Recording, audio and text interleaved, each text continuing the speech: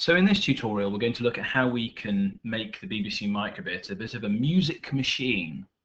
The sounds that you can make with the BBC Microbit are fairly elementary, it has to be said.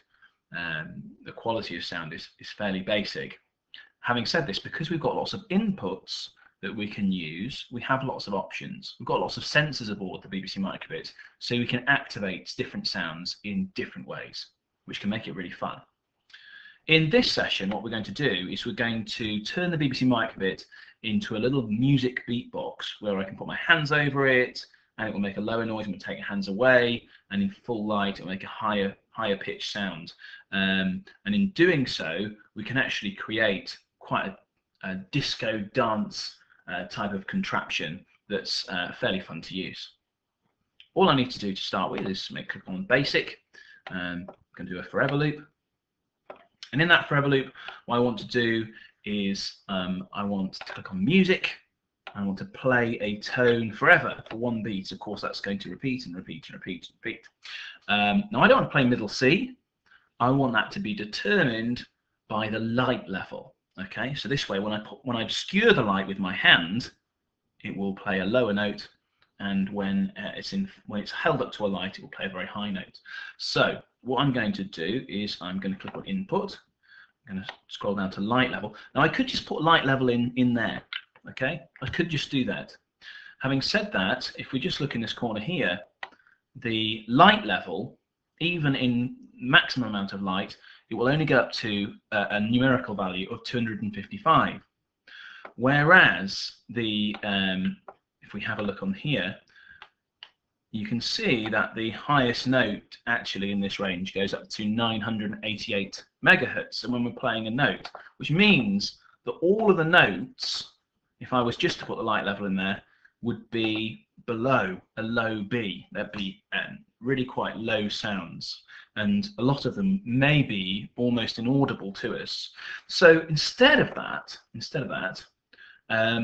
what we want to do is just use a simple maths function to multiply that light level so it's within that range more closely. Okay, so I'm just going to put light level, and I'm going to put times 3, because that means that whatever the light level is, it's going to multiply it by 3, and it's going to fit more neatly into that range of sound, which is, on the keyboard, the amount of megahertz, and that means that I'll be able to have more audible sound on my beatbox machine.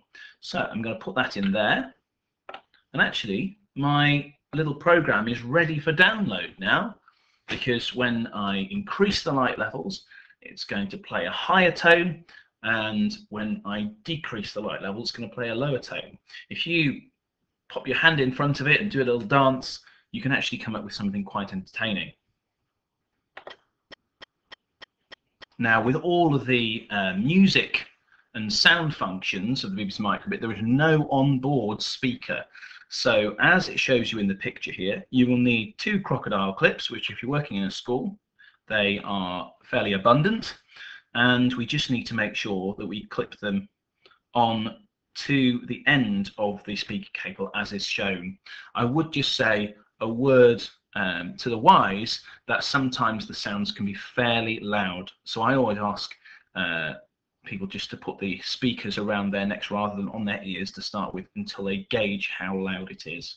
But have a go at the little beatbox there, and we'll see if we can extend this in a moment. Now, if you've completed that project and you're thinking, what should I do next?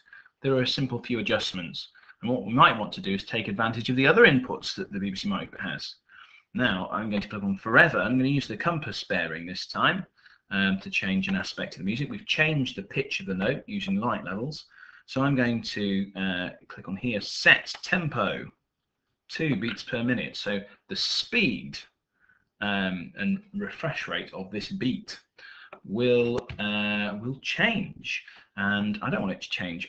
If we set to 120, it's forever going to go round and reset to this amount.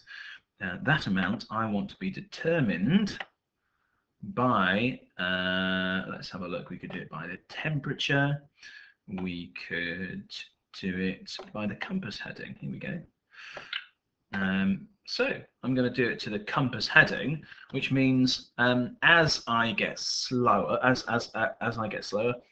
I turn my BBC Microbit around, it will get slower one way, and if I turn it around the other way, it will get faster. And so I'll have the light levels controlling the pitch of the sound, and the direction that the BBC Microbit is pointed in controlling the speed of my music. So have a go and see whether you can use some other inputs in your music machine.